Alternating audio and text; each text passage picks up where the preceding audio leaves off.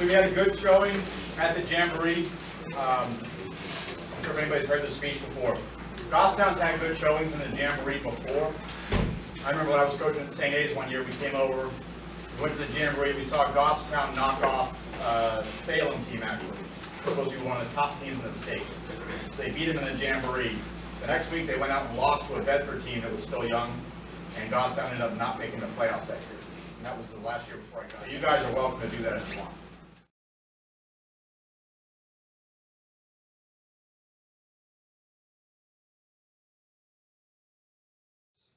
So we survived the test, I would say. We did it against a proven Division I team, which is nice. It is still an exhibition, so Salem didn't have everybody healthy. They weren't showing everything. We weren't showing everything. But the basics were there, I thought, so that was encouraging. Very few. I'm trying to think back. Negative plays. I mean, one penalty. Really no loss of yardage, no sacks. The O-line protected well, I thought. So stuff that we worked on in the preseason is starting to pay off a little bit, so that was good, kind of confirming that. Oh, it was awesome. I think it gave our team a big boost because Salem is a good team. They're ranked pretty highly, and the fact that we were able to go out there and have a decent showing was, I think, really helped us. It was nice to have a real test and game type situation. Salem was good, and I think we played very well for the majority of the scrimmage. There were a couple things that didn't go our way, but that's going to happen, especially preseason. It felt good. It felt nice to finally face another opponent in like environment like Gill was. It was cool to see like how our team did against like a team like Salem, how they're tough and competitive like they are. It was awesome because you got to go play like real game situations, so like you get back to the feeling, and you just start trying to get the connection between your teammates and see how everyone does with like the crowd and all the intensity in the game. Yeah, we had a good showing. Part of it is, and I'm not meaning to knock down everything we did, but we have a lot of kids returning on defense. Salem has a young offensive line this year, so Salem's going to be very good. But we were able to kind of take advantage of the fact that they didn't have experience on the O-line, so it makes it difficult to pick up some of the stuff we were doing. We were doing basic stuff for us, but it gives teams problems. Now, the challenge will be teams that are more experienced, teams that have seen us before, like Concord has. We're going to have to really play well. So, yes, it was a good start, but we can't be finished improving at this point. It's exciting. Try not to get too excited by it, but when you can see everybody's doing their job and things are coming together the way they're supposed to, it's nice to see, especially when the last 3 years, or 2 years, we've had a lot of young players, and all the critiques and little changes coaches have made on film, we don't need to do them nearly as much now. Like when we watch film at the beginning of the season, coaches point things out that he's had to have said the last 2 years, and now it's just second nature. And you can see that with all our linebackers. They're flying up, beating blocks, everyone's doing the things they're supposed to.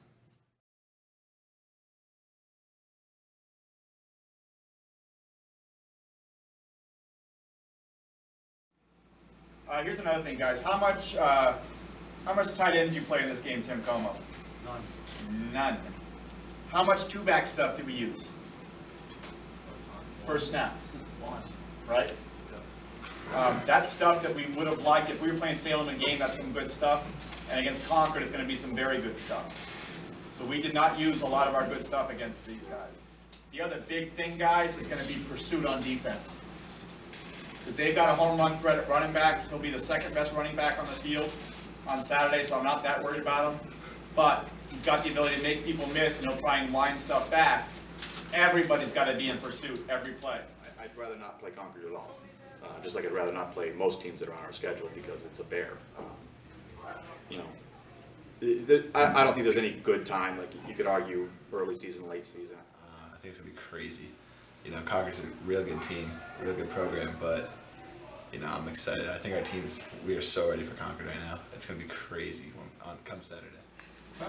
What route is this? Angle corner, old wing T route. Concord runs this. We do not on this want to be sinking in. There's no need. They don't throw it here. Force them to throw it there. They're not ready to. Their quarterback is doing ball faking and rolling out.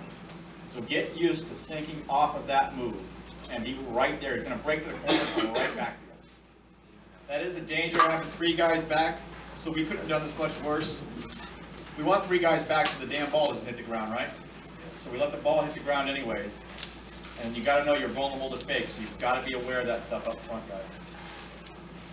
We'll start doing what Albert did last year. We'll put 3 guys back and just automatically fair catch everything. So excited, I can't wait.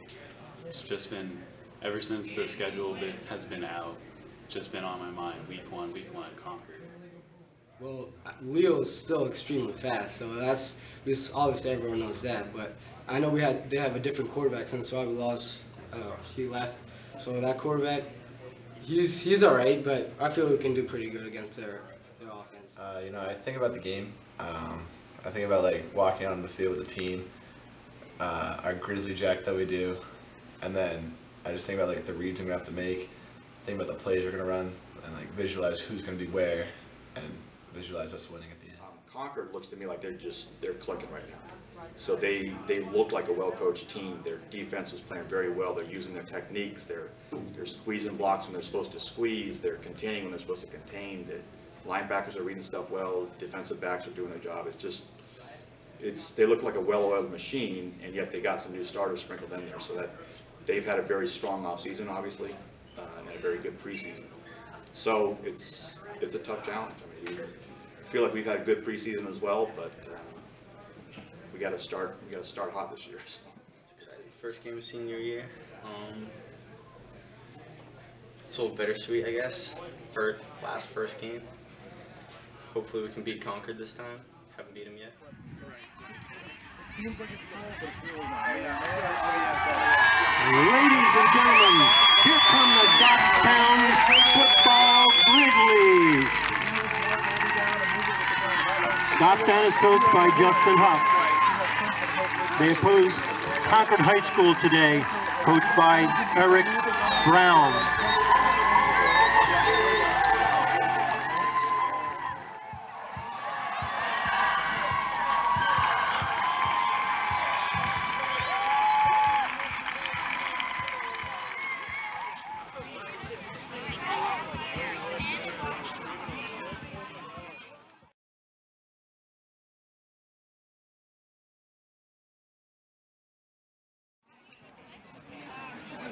The officials for today's game: referee Jeff Deloy, umpires Brian Snow, headlines from Harry Hansen, line judge Dan Moylan, and your back judge Brian Williams.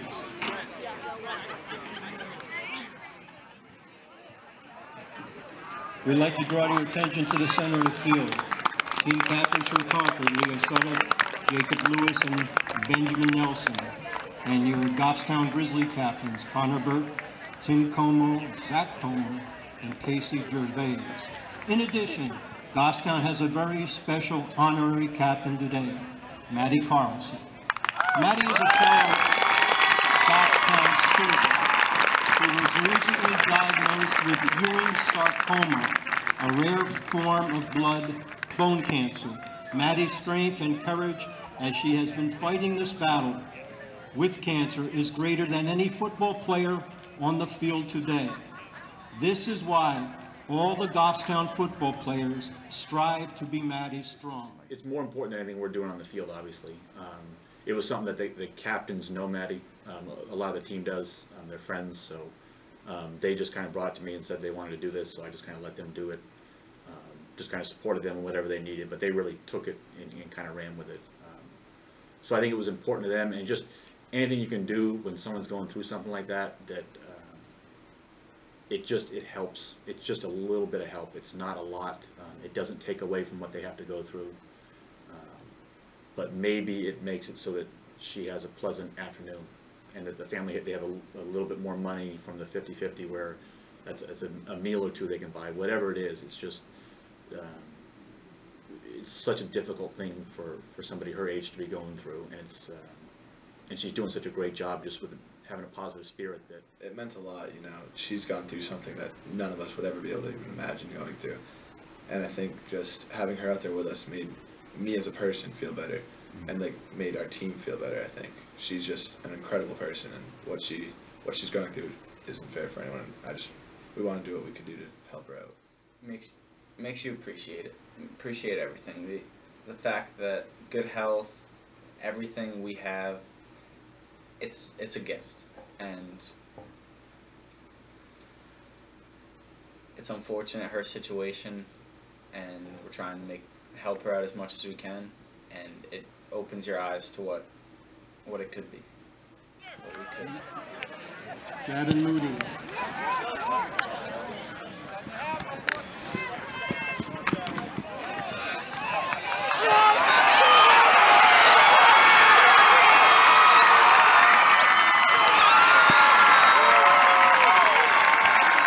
From return, first down, Goffstown.